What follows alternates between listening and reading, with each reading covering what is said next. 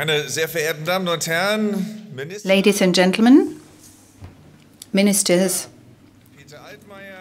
Peter Altmaier, Miss Vitale, Mr. Käser, Mr. Birol, Mr. La Camera, ladies and gentlemen, I beg your understanding for the fact that you have not been able to fully view the opening film, but that has been our first contribution towards saving energy. The second half will be shown in the course of the day. Ladies and gentlemen, change is on the horizon, but to see that change, we also have to change ourselves. Ich glaube, das ist das erste Mal, dass ich eine Rede mit einem I think that this is for the very first time that I'm beginning my speech with a quote that is not by a great philosopher, an award-winning scientist, or an impressive politician. No, it is a quote by a 16-year-old schoolgirl, Greta Thunberg, that is. Week after week, Friday after Friday, young people in countless places across the globe have been showing us, the responsible ones, have been showing us all up. They call upon us to do more for climate protection. They call upon us not only to acknowledge realities, but also to change things, to change ourselves. It is about our very existence. For quite some time now, climate policy has been about more than environmental policy. And ever since Fridays for Future, it has become, as we have come to realize, an issue and a topic of social policy too. It extends to the fields of, and that becomes ever more important for us here, an element of foreign policy, just as much as it involves economic and health policy. For climate change has resulted in an ever-growing number of droughts, forest fires, floods and extreme weather events, and they occur with ever higher intensity. In many places of the world, people are losing their livelihood. They are forced to flee. The fight for increasingly scarce resources is escalating. And in such a situation, the likelihood, as we unfortunately have been forced to realize, the likelihood of violent conflict is also rising. Climate change enhances risks, especially in contexts that are already fragile. It is a threat to peace and stability of regions all over the world. And this is why we decided to make the security political impact of climate change one of the priorities of our presidency, of our membership in the Security Council of the United Nations in the next 2 years. We are cooperating especially closely with the small island states, for which climate change has long since become an immediate existential threat.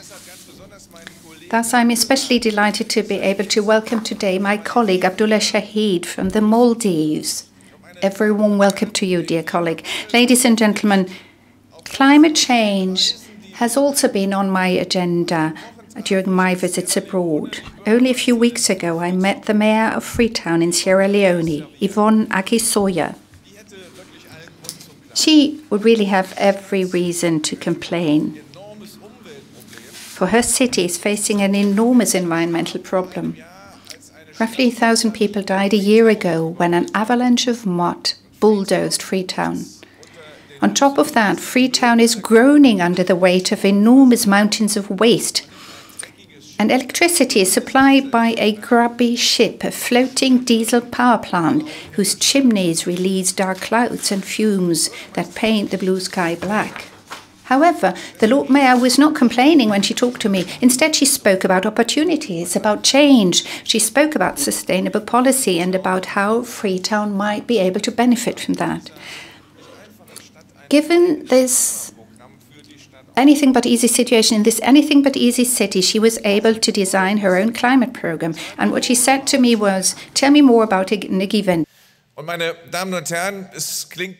Ladies and gentlemen, of course, it's always a bit surprising that when you talk to someone in a foreign country, someone who usually speaks a foreign language, you realize that he's using a German term. I think this has happened more than once to a German brewer, a beer brewer, who was approached with regard to the German beer purity law, because that is, in a way, no matter where you go, people think of it as being typically German. And the same has been true for the Energiewende, the energy transition. Roughly 50 ministers from all parts of the world participate in our conference, which goes to show that the German Energiewende has long since become a global energy transition, a global Energiewende. Already today, more money is invested in renewables than in fossil fuels. By the mid of the 2010s, global oil production is to go down, according to the latest studies. The beginning of the end of the age of fossil fuels has long since begun. The energy transition is going to have a major geopolitical impact. On the one hand, this is going to be a positive impact, because renewables will be available on a global scale. However, this also means that that there will be fewer conflicts about access to fuels. States will then also be less able to use their energy resources as a means to exert pressure on other countries. But there will not only be winners, and we have to bear that in mind and factor it into our calculations. What is going to happen to those countries who depend already today on a very large extent on the export of natural oil and natural gas? The risk of economic crisis and thus also the threat of political instability might rise quickly in that regard. Thus, we should have an interest in making sure that when business models of countries and states collapse, this does not necessarily trigger a conflict. And the best way to prevent such a development is to invest here and now in competitive renewables. The federal government and the German business community is ready to act as your partner in order to support you in diversifying your different business models. And I trust that Mr. Kaiser will have more to say on this subject matter when he takes the floor from the point of view of industry. Ladies and gentlemen, roughly 1 billion people are still without access to electricity today. Renewables can make a contribution towards quickly reducing that number. The energy transition provides many countries with the opportunity to take a development leap. Existing dependencies can be reduced and the growing demand for electricity can be reduced. The energy transition also is a giant driver of growth. In Germany alone, we will replace more than 40 gigawatt from coal-fired power plants in the coming 19 years and replace them by renewables. Other countries may have even more complex and more ambitious plans. This will mean investments, new jobs, and economic growth. Already today, more than 10 million people are employed in the sector of renewables, and that figure is undoubtedly going to markedly rise in the future. Because of that great economic potential, we have to be very much on our toes, watching that this growth market remains open for companies from all over the world and that the necessary technologies are available for everyone. We stand up for global standards and we place our trust in that regard in international organizations like IRENA and the IEA when it comes to setting standards. Thus, I'm delighted about the fact that Francesco La Camera is with us here today. The more so as this happens to be his first official trip since he became Director General of IRENA. Now, the global energy transition also means that we have to create regional networks and regional integration. Let's not forget that. Our energy is to come above all from wind power and photovoltaics. However, the wind doesn't blow 24 hours, 7 days a week, and the sun doesn't shine without end. As long as the storage technologies have not been developed sufficiently, we still have to transport energy across long distances, which means that we have to integrate our grids and networks more than has been the case in Europe, also with our North African neighbors.